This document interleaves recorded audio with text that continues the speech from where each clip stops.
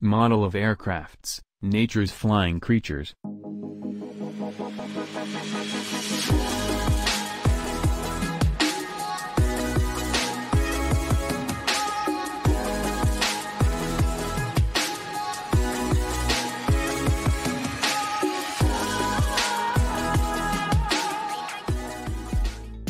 Man got the technology of flying machines from observing nature's flying creatures.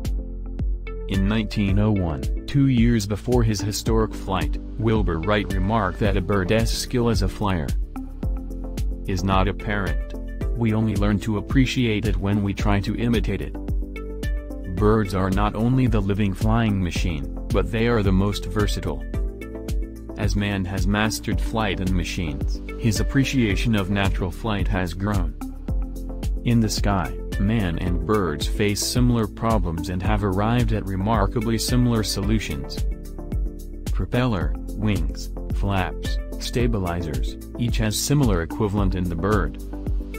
The problem on how to combine maximum power with minimum weight, which long taxed man's technological prowess, was solved by nature in the course of eons, in the fast flapping flight of insects, then in the aerodynamically more sophisticated flight of birds.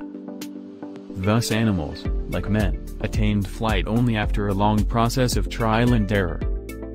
At the end of that process were speed and the ease of being completely at home in the air. Thank you for watching. Subscribe this channel, like and share this video.